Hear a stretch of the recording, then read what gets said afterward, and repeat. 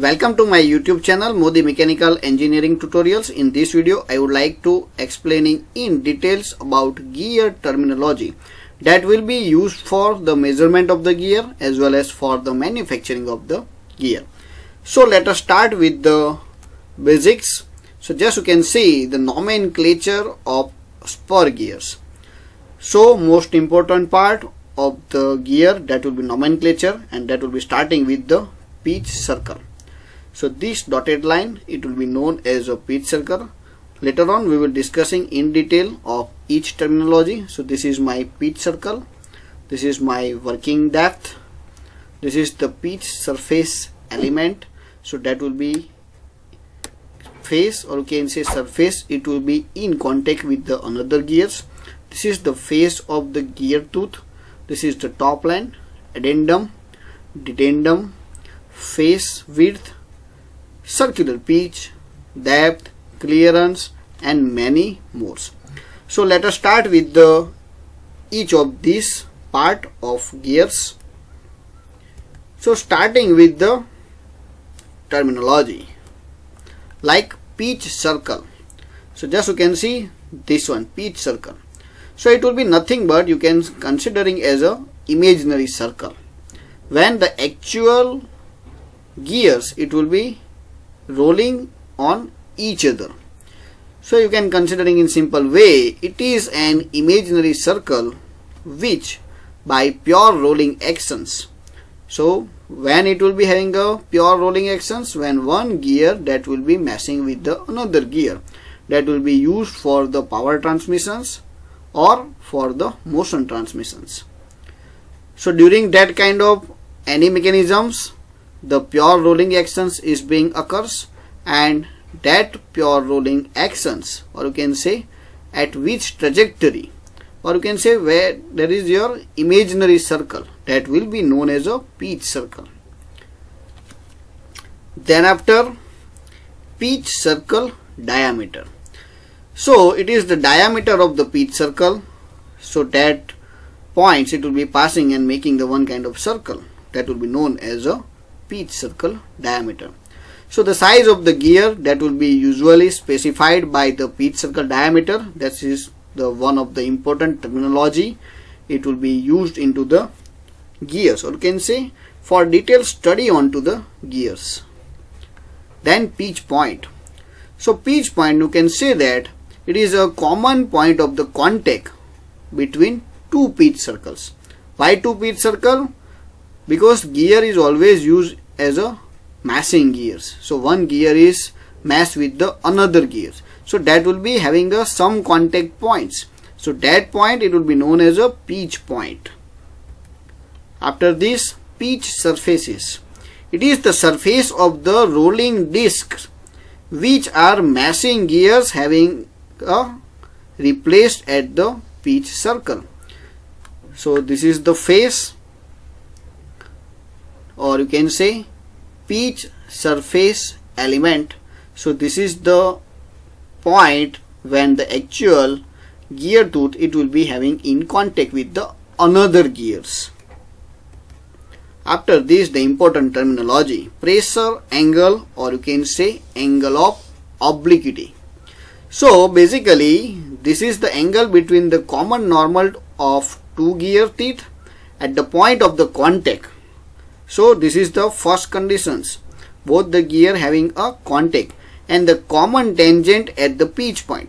So this pitch circle, or you can say pitch point or pitch surface, it will be having an importance for the massing gears.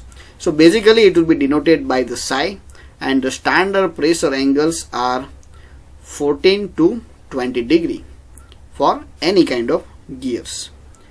After this terminology, or you can say nomenclature, now we will discussing some more terminologies. So this is the figure. Now just you can see here, capital R, it will be noted as a pitch circle diameter into cos phi, or you can say cos psi. So psi, that will be nothing but the pressure angle. Now one more important terminology, addendum. So just you can see that will be also related with the pitch circle. So here this is my pitch circle, just you can see, right? So as from the definitions, it is a radial distance from where the top side of the tooth from the pitch circle, or you can say in simple way, from pitch circle to top of the tooth. This is the simple way. So as per the definition, just you can see, it is the radial distance of a tooth from the pitch circle to the top of the tooth. So this distance, it will be my addendum. Similar way, now we will discussing dedendum. So once again, it is a radial distance from where? So that is my pitch circle to the bottom of the tooth. So just you can see, this is my dedendum. So in addendum and dedendum, it will be directly or indirectly related with the pitch circle. So from pitch circle to top, that is my addendum, and from pitch circle to bottom of the tooth, that is my dedendum. So in between addendum and dedendum, it will be my pitch circle, and just you can see, that is my imaginary circle, right? Now addendum circle, so it is the circle drawn through the top of the teeth and is concentric with the pitch circle that we already discussed. Then similar way, dedendum circle, it is the circle drawn through the bottom of the teeth and it is called as a root circle. After this, just you can see circular pitch. This is also important part into the measurement. So it is the distance measured onto the circumference of the pitch circle from a point of one tooth to the corresponding point onto the next tooth. So that will be denoted by PC.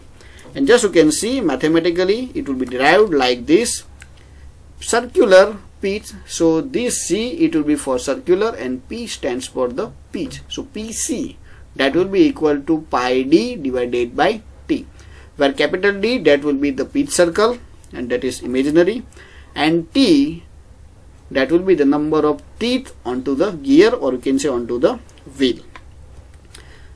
So just you can see, a little consideration will show that the two gears will match together correctly if two wheels have the same circular pitch. So that is the conditions. Note over here, capital D1 and capital D2 are the diameters of the two matching gears having the teeth that will be capital T1 and T2 respectively. So you can see the capital D1 that will be related with the T1 teeth, and capital D2 diameter gear which will be having a capital T2 teeth. Then for them match correctly. This is the one of the important conditions.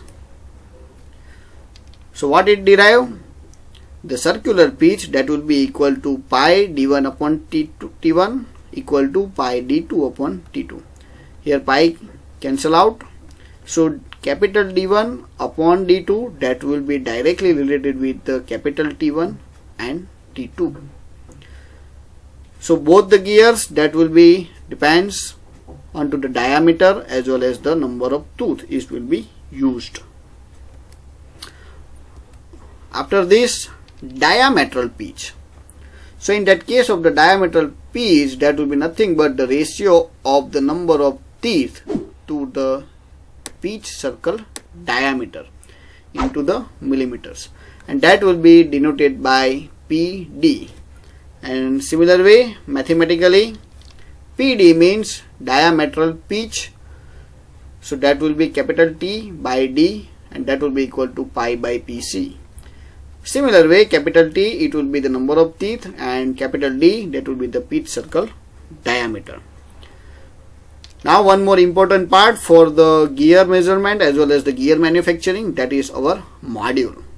So module is nothing but that will be the ratio of the pitch circle diameter in millimeters to the number of teeth, and usually that will be denoted by the small m.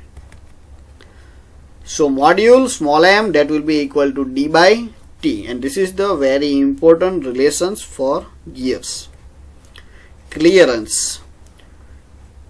It is the radial distance from the top of the tooth to the bottom of the tooth, that will be into the meshing gears. A circle passing through the top of the meshing gear is known as a clearance circle, and that is also necessary for the meshing gears. So it will be also controlling the wear and tear of the gears. Total depth of the tooth.